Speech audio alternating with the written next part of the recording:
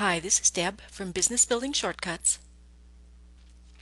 and today we're going to look at how to create a folder to your web host under a particular domain name, and then how to upload a file into that folder, because this is going to help you keep your web host organized just the way you might organize files into folders on your computer hard drive.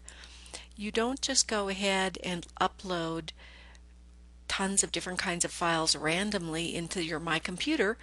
You create My Documents, and then you might have subfolders under that. You do the same thing if you're going to be uploading a variety of files and information to your web host. So let's go look and see what that might look like. And the types of folders you might create one for audios, videos, PDF files, courses, teleseminars, anything you can think of you can create a folder for. So let's go check it out on our web host. I'm going to open up Coffee Cup, and we're going to go into our demonstration blog site, which is called Shortcut Site. So I'll meet you over there. Okay, here we are in my Coffee Cup, and I'm not connected, so I'm just going to go ahead and connect to my particular server. I'll go into public HTML, and then I'll look for the domain names. These are various domain names that we own. So I'm going to go into Shortcut Site. Now in here you can see that I've got stuff already. I've got various folders. I've got folders for my WordPress installation. I have folders for a test blog that I was doing as I was setting up for our Build a Profitable Business course, and download folders. So, but let's say that I wanted to create a folder called PDF, and I wanted all of my PDF files to go into that so that I didn't have a mess like I do have down here with just a whole bunch of random files living down at the bottom. All you need to do if you're using Coffee Cup Free FTP, and if you're using a different FTP program, you should find something similar to this. See up here, this little folder, when I hover over that folder with the little red star, it says create a new folder. If I click that, it's going to ask me for the folder name, and I'm going to call it PDF. And there it is. Now when I double click on that, you can see that there's nothing in it. And up here it will show you I'm in public HTML, shortcutsite.com, PDF. So I want to put a PDF file into this new PDF folder. So let's do that next. It would work the same way whether you're uploading a Word document, an Excel spreadsheet, a zip file, or a PDF file. You can even do it this way if you're uploading an audio or a video.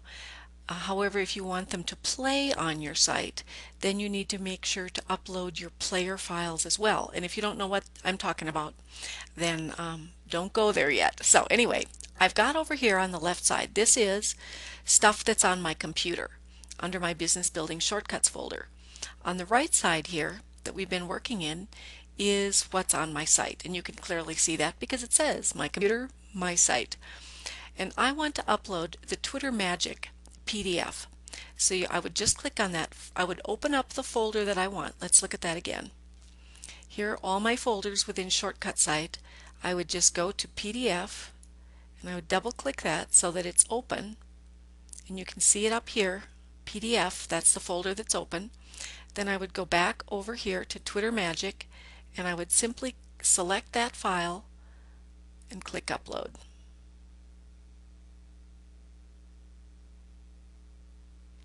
And there it is. Now it's inside shortcutsite.com, PDF, and then twittermagic.pdf.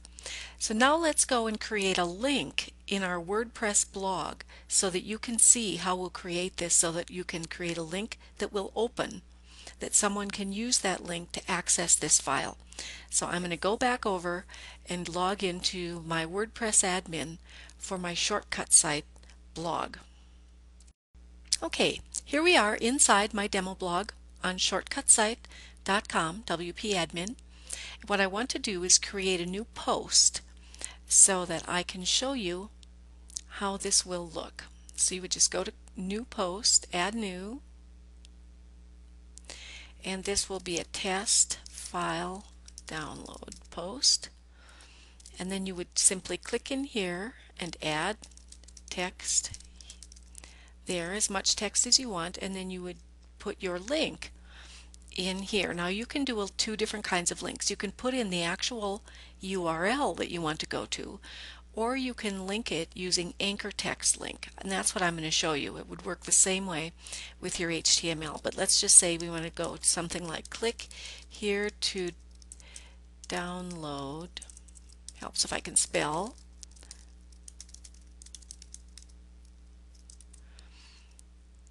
So then I would type in what I want it to say, and then I would select that text and go here to these little boxes and see where it says insert edit link. I've selected the text, and I'm going to go up there to adding a link, and it's going to bring me here, and I will put in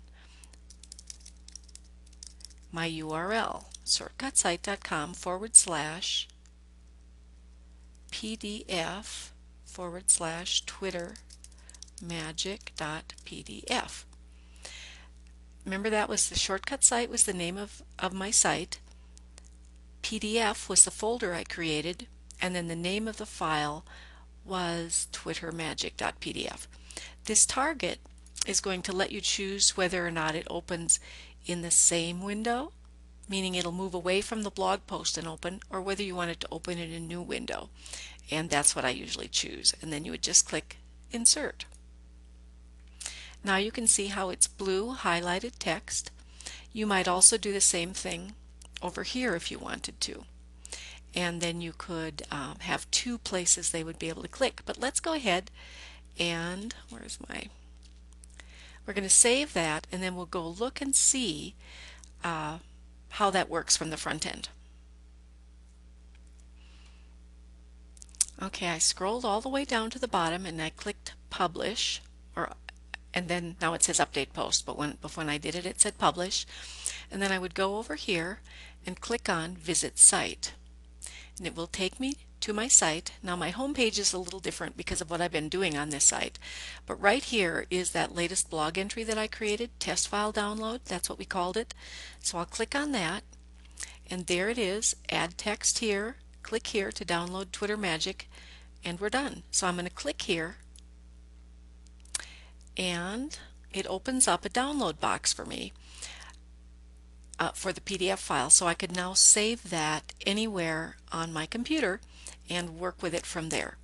So it's just that simple to create a folder within your domain name on your web hosting and create a new folder for organizational purposes, and then upload a file to that folder and find a way that people can access it. You would do it that same way in your HTML editor and upload that page. So I hope this was helpful, and we'll see you soon. Bye.